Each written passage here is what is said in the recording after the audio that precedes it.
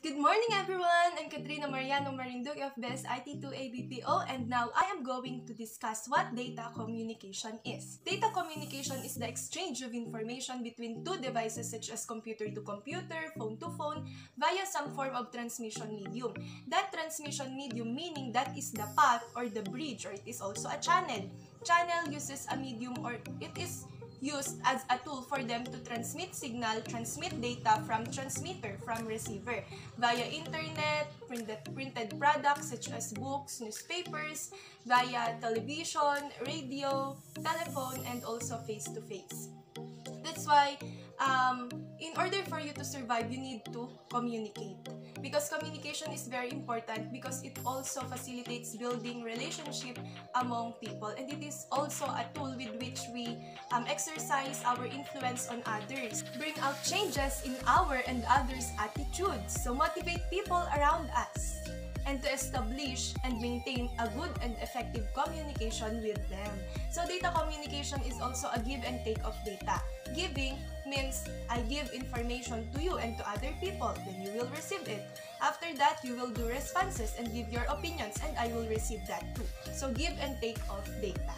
So we have here the 5 characteristics of effective communication. First, it uses the same transmission medium and language. Pwedeng salita, pwedeng pa-sign language, and pareho sila ng language. Pareho silang Ilocano, Ibanag, Tagalog, and nagkakaintindihan sila. Second one is direct and indirect communication. Sa direct kasi, it is real-time. Aside from face-to-face, yung gamit natin ngayon na Google Meet. So, di ba, para din siyang face-to-face kasi there is a response. Kung nagtatanong si prof, syempre sasagutin ng students niya yun, di ba? And then sa indirect naman is, meron siyang bridge or merong tool na gamit or a medium. And via email, via sa Yahoo, so ito naman is dinadaan sa sulat. Then third one is yung mutual understanding. Ito kasi is based on our interpretation ito, di ba? So, hindi tayo pare-pareho ng interpretation sa mga bagay or sa mga sitwasyon.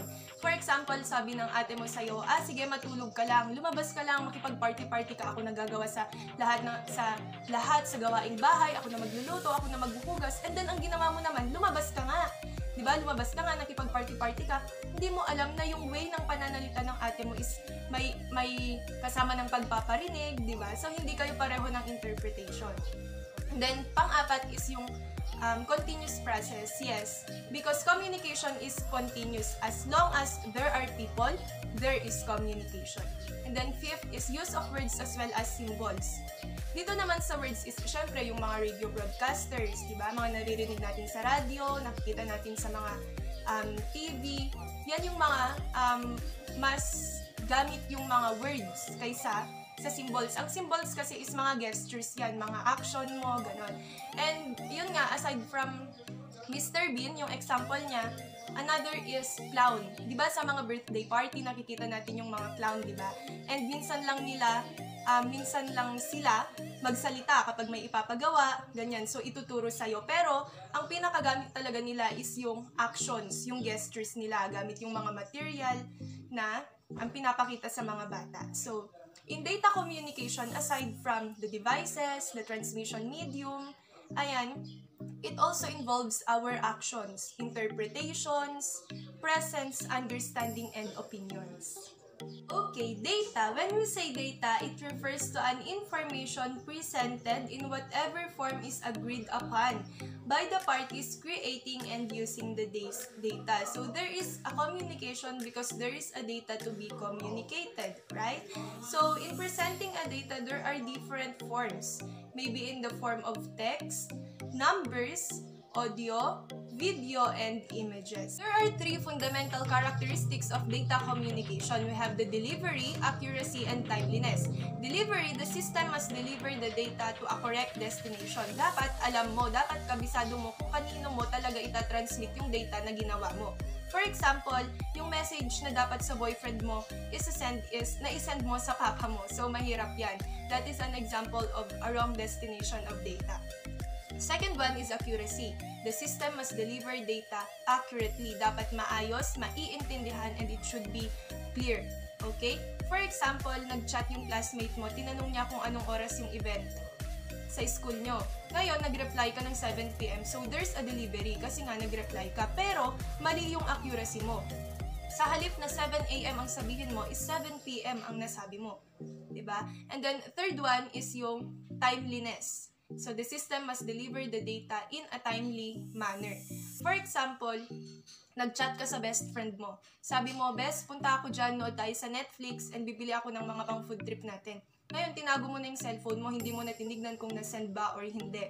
Ngayon, pumunta ka na sa supermarket, bumili ka ng kung ano. After nyan, pumunta ka na sa bahay nila. Tapos, tinatawag mo na yung pangalan niya. Lumabas yung kasambahay nila, and sabi niya, kaalis lang. Ngayon, tinignan mo yung phone mo. Kasi hindi mo tinignan kanina kung na-send ba or hindi. Ngayon, nung tinignan mo na yung phone mo is hindi pa pala nagsisend yung message mo. So, nakabilog pa lang siya, wala pa siyang check. Meaning, he delivered, wala pa rin. So, you need to be aware. Diba? You need to be aware kung nasin man lang ba niya, kung nakita niya ba, or nag-reply siya. So, you need to be aware. Okay? So, you need to consider these three for characterizing data communication. Here are the components. We have the message, the sender, receiver, medium, and protocol. So, we have the message. Message is the data or the information to be communicated. Siya yung pinag-uusapan, siya yung topic, siya yung tinatransmit, and siya rin yung nare-receive. Sender. Sender is the device that sends the data message. Sa kanya galing yung tinatransmit niyang data sa mga receiver niya. For example, the NDRRMC. So, nag-message siya sa maraming tao and nag-warning siya about sa bagyo. So, siya yung information source kasi sa kanya galing yung mga message na yon. Then, receiver. It is a device that receives the message. So, we are the receiver kasi sa amin yung data na yon and kami yung nakabasa dun sa message, dun sa warning about sa bagyo. And then, the medium.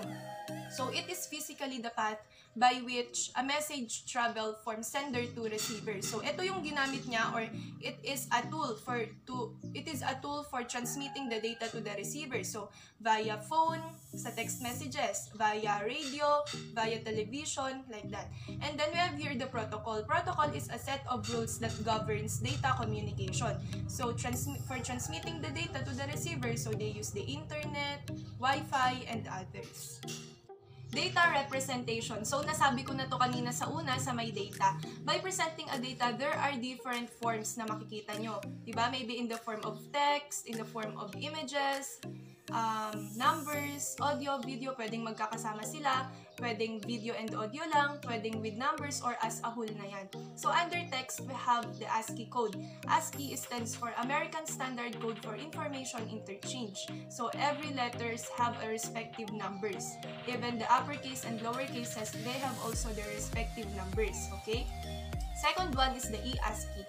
eASCII stands for Extended American Standard Code for Information Interchange by holding Alt key and typing a corresponding 4-digit ASCII code. And then we have the Unicode. Unicode stands for Universal Character Encoding Standard that assigns a code to every character and symbol in every language in the world. And then the ISO. ISO is the number of users who use computer network located over the world. So, to ensure national and worldwide data communication, ISO developed. Or OSI for Open System Interconnection. So, there is the OSI model. Data flow. Data flow means how the data transfer between devices. So, we have the simplex, half duplex, and full duplex. Simplex, a communication is unidirectional, means one way only. For example, a radio or TV station. So, they can send signals from their audience but never receive signals coming from them. So, para ka namang baliw kung salita ka ng salita, ginajudge mo kung ano yung sinasabi dun sa pinapanood mo, pero hindi ka naman nila naririnig. Another one is reviewing CCTV or CCTV monitoring. Diba? So, they can send signals para mapanood natin yung record ng CCTV. Diba? Kasi may mga CCTV with audio yan or pwedeng with video lang. Okay? So, yun yung sa CCTV. Never silang nakaka-receive ng signal sa atin. Napapanood lang natin sila. And then the half duplex. Half duplex, each station can both transmit and receive but not at the same time. For example, si Station 1 and Station 2. Station 1 wants to send data to a station 2. So, station 2 will receive that.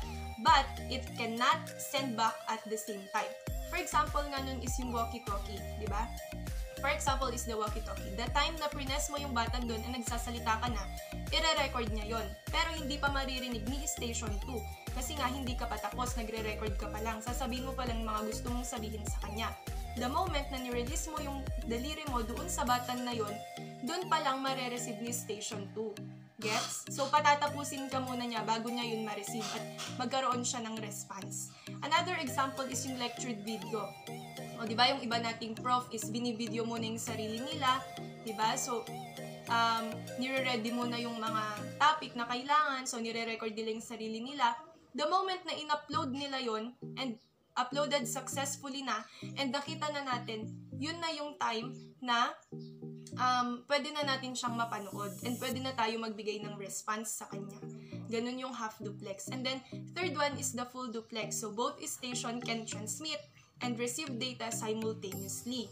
Okay, so two devices are connected to each other and they can both send and receive data at the same time. For example, is yung mga telephone and mobile phone calls. Kasi pwede na sila magpalitan ng data. Habang nagsasalita yung isa, pwedeng mag-response yung isa.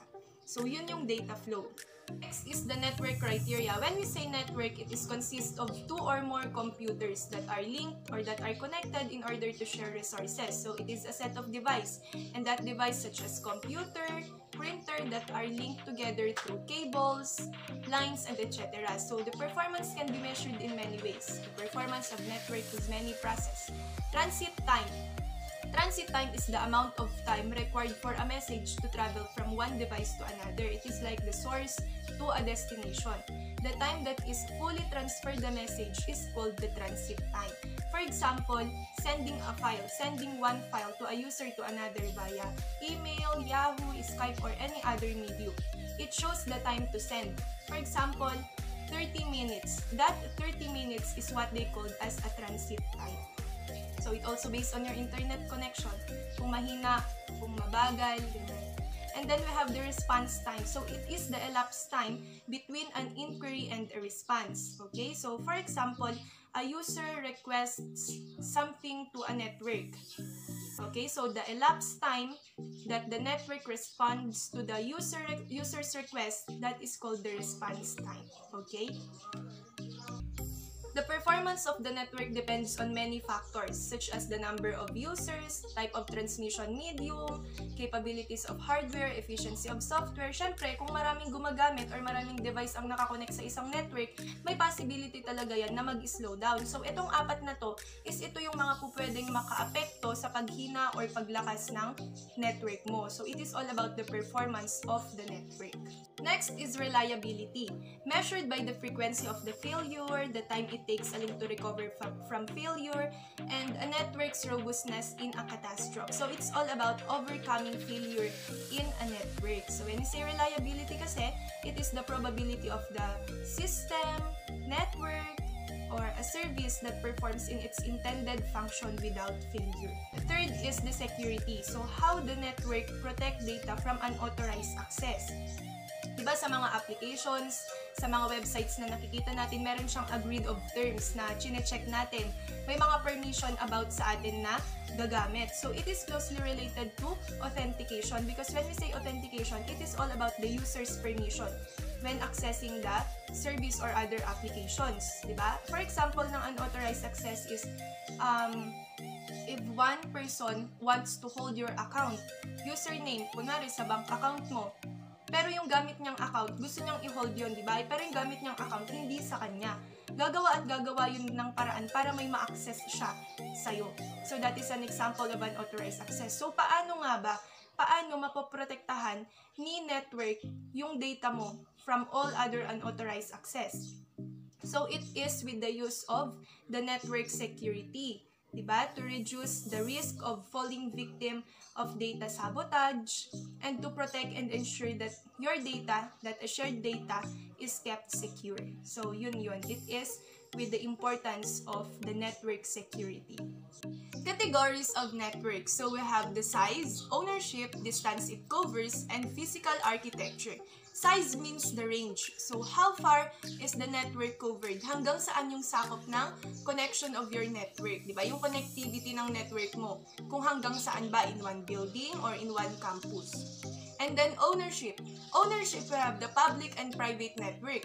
Private network that is owned by a single company or organization, and then public network that is owned by a common carrier. For example, mga phone company and other companies.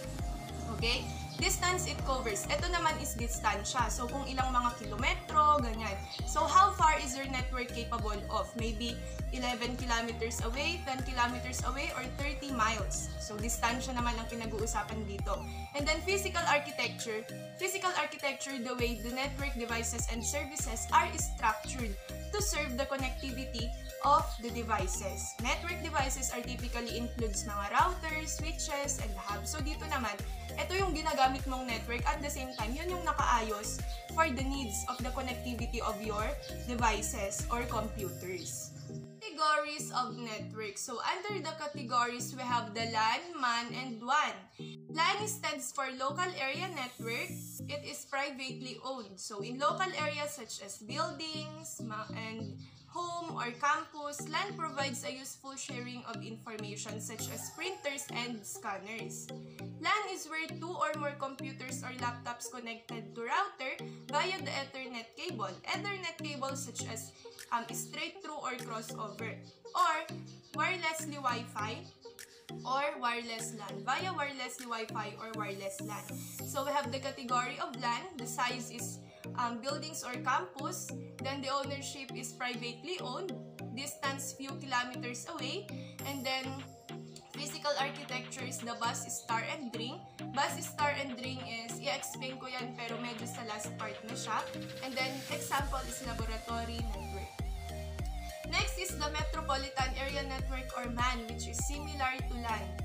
Okay, so, but the area is a large city. So, city naman na to that exceeds 30 to 40 kilometers or 20 to 25 miles. So, multiple LAN connects to MAN. That's why we can say that MAN is larger than LAN. MAN also has a faster communication because the backbone of MAN have a high-speed fiber optic cables. So I have the category of MAN, then the size is city, and then the ownership is public company, and then distance is extend over the entire city. Then the physical architecture is LAN to LAN, and then example is the cable network. Then the last category of network is the WAN or the wide area network that covers the wide area, so it spans the whole country. WAN ensures that a user in one location can communicate to other location. WAN exceeds 30 miles away. Okay, so by establishing a LAN, so it uses hub to connect two or more LANs within a city. It is with the help of the routers or bridges. They can communicate. It is with the help of routers or bridges. And then in WAN, two or more LANs within a country can communicate to each other. For example, one local area network is in the Philippines and the other is in Singapore. So I can say that I can communicate to a person in Singapore, ask something to him or her. It is with the help of the WAN, wide area network. Pero kung MAN kasi ang ginamit mo dyan, in city lang siya. Gets? So we have the category of WAN, and then the size is globe na siya, and then the ownership is public or private, and then the distance extend over the entire globe. Physical architecture is man-to-man, and then the example is the internet. These are the three categories of network, which is LAN, MAN, and WAN. Network is a group of communication devices such as computers and printers. It is also a collection of interconnected devices via communication channels. Channels such as mga cables na ginagamit natin that facilitates communication. Also, sharing of information and resources among interconnected devices. So, sharing of information and resources such as mga computers nga, mga printers, ganyan. 1960s is standalone devices. Standalone devices are self-contained, so does not require any computer to functions, and nagfa-function sila without any other help of other computers or devices. For example is the fax machine. Fax machine is like a printer. Diba? Kunwari is, siya, kind of telephone kasi yun. So, based to dun sa pinanood ko sa YouTube. So, it is a kind of telephone. So, may dial pad, meron siyang telephone, tapos may mga buttons dyan. Ngayon, sa taas niya, para siyang printer kasi pwede kang mag-print. Ngayon, dadial ka ng recipient's number, ibig sabihin yun yung number of receiver, kung kanino mo pagsesendan. And then, meron kang ilalagay na bond paper dun sa taas na yun yung ipiprint mo, which is yun yung gusto mong sabihin dun sa receiver. Ngayon, si receiver, kung gusto niyang i-print yun or lagyan ng copy, para may copy din siya, is pwede. Pwede niya ulit yun i-print, pero a Xerox type na siya, black and white. So, nakaka-amaze lang siya. So, yung fax machine na yun is hindi niya kailangan ng any devices or computer para mag-print siya. Another example is the Instax camera. Alam niyo naman po siguro yun kasi latest siya. So, yun yung Polaroid or a Fujifilm camera, which is isang click mo lang lalabas na yung picture mo. So, hindi niya kailangan ng any other computers para mag-print yung picture mo. Okay, so mid-1960s is standalone devices yun. Okay, so ARPA stands for Advanced Research Project Agency of U.S. Department of Defense had funded some researchers. Okay, so the researchers need to share their information. Ibig sabihin na kapag laan sila ng pondo for some researchers, which is ang dapat gawin ng mga researchers is to share their information with them. I-share nila yung mga natutuklasan nila. Ngayon, si ARPA is decided to have such an infrastructure, so to build up siya, that could provide facility, provide facility to exchange information by reducing costs. So, year 1967, etong ARPA na to is, hindi sila nakontento for some researchers. Nagkaroon na sila ng meeting. So, talagang pinush na nila yung project nila. So, nagkaroon sila ng meeting for the Association of Computing Machinery and present yung idea which is ARPANET. ARPANET is a small network of connected computers. A small network of connected computers. So, yung ARPANET idea na yon, each host computer would be attached to a specialized computer called Interface Message Processor. Each IMP had to be able to communicate with each other IMPs as well as with its own attached host. So, ngayon, when we say IMP kasi, it was used a packet switching node used to interconnect participants' network to the ARPANET. It is also the first generation of gateways, which is also known today as router. So, ito naman yung mga computers or some computers or participants via the IMP to form a network. So, para magka-connect sila, everyone, to connect each other's computers or devices. So, ginamit nila yung IMP via the IMP in the form of network. So, to connect with the ARPANET. ARPANET is a small network kasi yan, di ba? For connected computers. So, they used it as a tool for them to communicate with each other. So, in year 1969, so the ARPANET was established. So, na-implement agad si ARPANET with 4 nodes. University of California, Los Angeles, University of California at Santa Barbara, and then Stanford Research Institute, and then the University of Utah. Okay, so they are connected with each other via the IMPs to form a network. So, a software called the Network Control Protocol or the NCP, that siya naman yung nagpo-provide ng communication between the host. Okay? So, in year 1972, Vint Cerf and Bob Kahn interneting the project Transmission Control Protocol.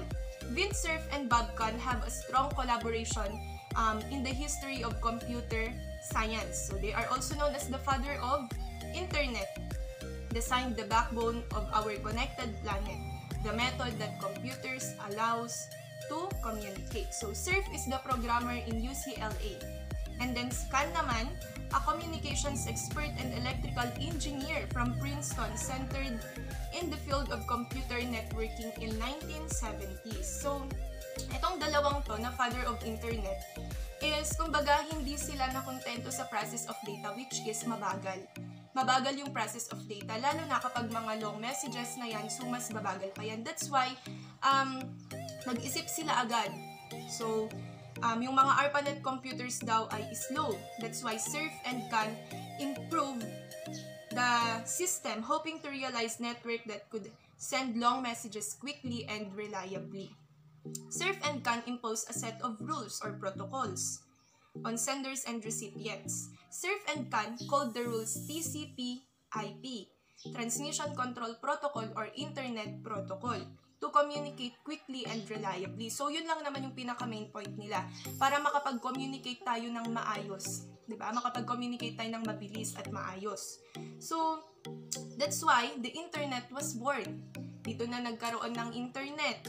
TCP/IP is so very successful and very efficient. So, 40 years later, it's still empowering the internet until now. Diba? Ina-empower pa rin natin yung use of internet. So, until now, text-only electronic messages, ngayon to email attachments na. Okay, so we can communicate from one location to other locations, from one country to another country. Diba? And we can watch movies in a high resolution. O, diba? So, under this, we have the encapsulation. So, data encapsulation. Data is broken up into segments with transport layer headers. Those segments are each put into packets with network layer headers. Then the packets put into frames with data link layer headers. The frames are then turned into bits, encoded, and sent across the network. Okay, so we have here the model of TCP. Here we have the application layer. Under encapsulation to. Okay, so we have the application layer, transport layer, the internet layer, the network access layer. So, application layer, send data across the network. The send that data, for example, is, I want to make a history of my life. So, gagawa ko ng data, diba? So, ayan, typing. So, to send that data, the data broken up into many segments. So, kunwari, gusto kong ipa-edit yun for editors. So, the data will divide. So, magbo-broken up into many segments siya under the transport layer. Okay, of course, your source, destination, the port numbers, and then the transport headers. Then, that segments is put into a packet at the internet layer with source and destination. So, how do we get that network? Paano nga ba namin makukuha yung network na yun? So, it's because of the IP address information of that people. Okay? Then, that packet put into frames at the network access layer with source, destination, and then how many pages? Ito naman yung air tracking, like, yung sinend ko is 100 pages. So, dapat kapag sinend sa akin yon is 100 pages pa rin. Okay?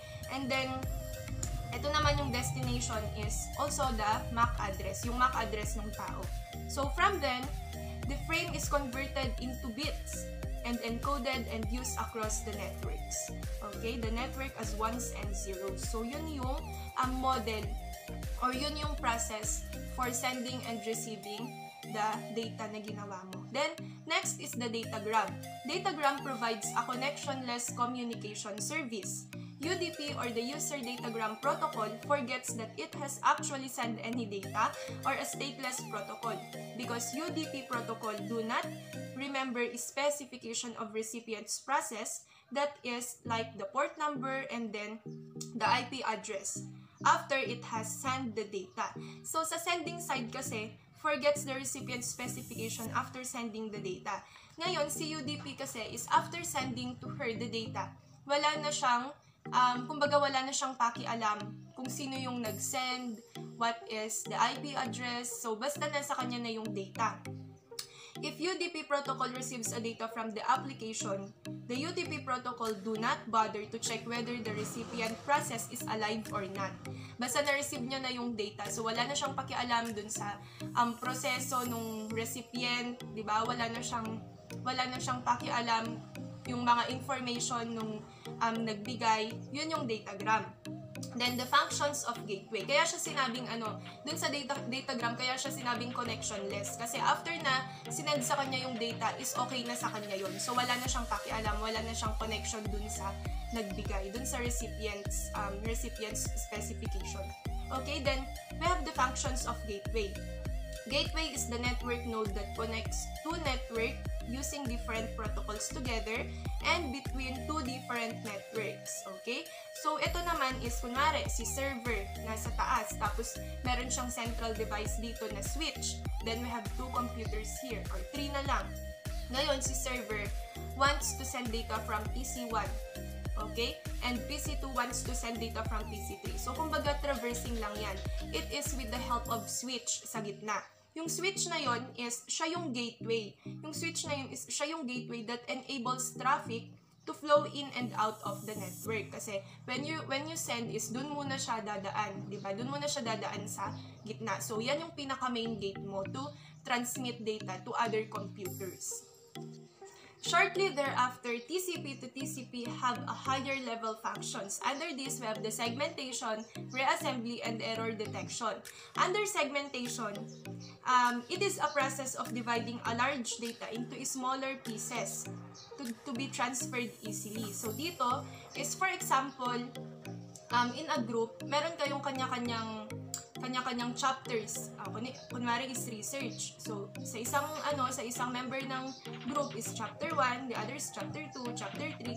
So, ngayon, kailangan mong i-divide yan from chapter 1, chapter 2, and chapter 3. So, you have 3 files para hindi siya ganun kabigat and mas mabilis na i-transfer to your other member. Kasi i-review nyo yung lahat. Yun yung tinatawag na segmentation. Ibig sabihin, segment by segment. So, you have the chapter 1, the other file is chapter 2, the other file is chapter 3. And mas mabilis yun na i-transfer. Mas mabilis yung proseso. To the destination host, for example, to the leader nyo na, upon receiving all that files, it joins them back to reproduce the original file. For example, yung mga hinati-hati mo, segment by segment, aayusin ni leader para mag-form siya na isang research paper. And meron kayong original copy nun. Gets? So, yun yung reassembly. Kumbaga, parang pinagwatak-watak mo and then pinagsama-sama mo rin. Okay? And then, the error detection, from the word detection, to detect if there is something wrong to the network, if there is something happened to the network, if something is corrupted, lost, or missing. So, there is the checksum, acknowledgement, and retransmission to prevent that. Okay? To control the error. There is a checksum used to check for a corrupted segment. So, from sa corrupted corrupted segments. So, siya yung nag-handle doon. Acknowledgement naman to confirm the receipt of data segments. And then, the retransmission, it is also the heart of the error control mechanism. When a segment is corrupted, so dito siya nag-handle, dito naman yung, work niya. Okay, so tinitignan niya if yung segment is corrupted ba, lost, or delayed. So, it is retransmission. Okay? Then, IP is the Internet Protocols. Dito naman is siya yung nag-handle for some datagrams. TCP/IP, Transmission Control Protocol, or Internet Protocol is the Internet Protocols today. So, yun yung ginagamit natin ngayon. Dun tayo mas comfortable when it comes to communication and do other activities with the use of devices. Physical topology. Physical topology refers to the way in which a network is laid out physically. Physical topology describes the way computer connects with the help of cables. Under topology, meron kasi tayong dalawang types, which is the physical and logical. Physical topology connects computer with the help of cables, and the other is logical. It is all about the data flow. Connects computer in the form of a data flow. Okay, so under this, we have the mesh, bus, star, and ring. Mesh is a communication is point-to-point. Okay, so we have here the advantages, which is a point-to-point link, robust. When we say robust kasi is, can be one that doesn't break easily and cope up with errors. So, mabilis silang makakope up with errors and nakakagawa agad sila ng solution. And privacy or security. Yung disadvantage niya naman is expensive in cable and input-output connection and sheer bulk of wiring. And then, meron din tayong feature which is N-1 connection. So, i-explain ko yan mamaya. Kumbaga, ang N-1 is formula. Okay? So, mesh topology, each computer on the network is connected to every other computer on the network. Okay? So, more connections, that's why they also handle failures. So, each device has a point-to-point link for each device in the network. Therefore, makikita natin dito yung number of device, yung links per device, and under links meron tayong simplex and duplex, and then yung total of the input-output ports. Ngayon, sabi niya nga dito, meron, each device has a point-to-point link. So, nakaganyan siya. Okay? So, each device is nakaganyan. Kunwari, 4 yung device mo. So, ganito rin yung point-to-point link niya. Okay? So, for example, you have 4 device. Okay? So, N mo is 4. So, how to know the links per device naman? Okay, madali lang yung formula ng N-1, which is 4 minus 1 is equals to 3. So, that is the links per device. Under links, meron tayong simplex and duplex. Simplex is, ang formula niya naman is N is of N-1. So, 4 is of 4 minus 1. So, 4 minus 1 is 3. Multiply it by 4, yung nasa labas. So, equals to 12. So, that is the simplex links. Well, ang duplex links naman is pareho din sila ng formula ng simplex, pero dadagdagan mo lang siya ng divide by 2. So, divide by 2 ito. So, 4 is of 4 minus 1 divided by 2. So, 4 minus 1 is 3. Multiply it by 4, 12. And divided by 2. So, is equals to 6. So, 6 is the duplex links. And then, the total of the input-output port is N-1 ulit yung formula, which is 4 minus 1 is equals to 3. So, each link is meron silang for sending and then the receiving. The sender and then the receiver. So, yun yung sa mesh. Next is the bus. Bus signals are shared with the backbone cable. So, bus topology, computers connect to a shared central cable. So, yun yung backbone na sinasabi, which is called the bus. So, meron siyang advantage na less expensive than mesh and ease of installation kasi less cable din ang gamit dito. Then, ang disadvantage niya is difficult reconnection, difficult to add station, and then limited number of station. And yun nga ang feature niya is the backbone cable. So, i-explain ko yan. In the bus topology, it is all about the backbone. So, dun sila nakakonect lahat. For example, you have 4 computers. And then, here, you have the backbone cable or a central cable, which is called the bus. So, you have taps and then connectors. Yung taps at saka connectors na yun or cables is, yun yung mga nakakonect from your computer to that central device. So, for example, if one computer wants to send a file to this computer, the 2 computers above will also receive that too. Kasi isa lang kayo ng pinagkokonektahan di ba? Yung central cable lang na yon. But, magagawa mo yun, makikita mo yung target device only with the help of the MAC address. Ibig sabihin, itong si central cable or the backbone cable will read that MAC address and then ipupunta niya yun dun sa respective device only. So, dun lang siya kasi dun yung MAC address na sinend mo dun sa file na yun, dun yung MAC address na nakalagay. That's why dun lang siya sa device na yun. Dito sa device na to because of the MAC address. Diba? And then others will reject that. Siya lang yung mag-aalaw kasi nga sa kanya yung MAC address na yun. Gets? So yun yung sa bus topology. And bakit siya sinabing difficult reconnection, tapos difficult to add station and limited number lang? Kasi nga, for all that computers, nakakonect sila in one cable, that central cable. And if that central cable fails, all networks will paralyze. Diba? Another example is, for example, andito si printer sa taas. Tapos, syempre, yung central cable and then you have 2 PCs.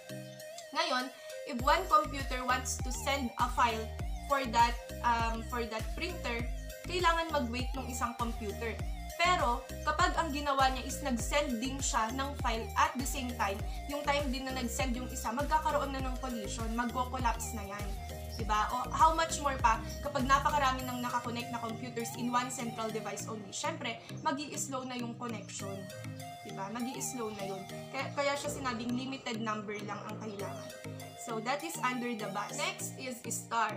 Star signals are passing through the central device. So meron siyang advantage na point-to-point link, robust din siya, and less expensive than mesh. Yun nga lang, ang disadvantage niya is using a central device, and ang feature niya is a hub. So, star topology uses a central device which is a hub or a switch. So, either dun sa dalawa, yung central device niya, with a point-to-point communication link. Point-to-point communication link, there is a dedicated link or cable between the devices. So, ibig sabihin, for example, meron kang central device here, and then meron kang 3 computers, si PC1, 2, and PC3. Ngayon, yung central device na yon, that is having a dedicated link, which is yun yung cable na naka-attach from computer to the central device for every PC or every computer. Ngayon, that central device, either a broadcast or unicast. Broadcast, that is under a hub, and then sa unicast, under switch naman siya. For example, if one computer wants to send a file in PC1 wants to send a file in PC2 using a central device which is hub. Ngayon, yung file na isa-send ni PC1 kay PC2, mababasa din ni PC3. Ngayon, kung ang ginamit mong central device is switch, PC1 send a file in PC2 with a central device of switch. Ngayon, magra-route yun dun sa central device, and mababasa niya yung MAC address. With the help of MAC address, dun lang mapupunta sa respective PC or yung target device only lang, which is kay PC2. So, yun yung gamit ng hub and then the switch. Okay? And then, under kay star topology kasi, it is based on the central device na gamit mo. And makukuha mo lang yung target device mo with the help of the MAC address. And then, last one is the ring. Ring signals are circulates within the network. So, meron siyang advantage na point-to-point link to both side only. Then, meron siyang easy to install and configure. So, easy to troubleshoot naman ito.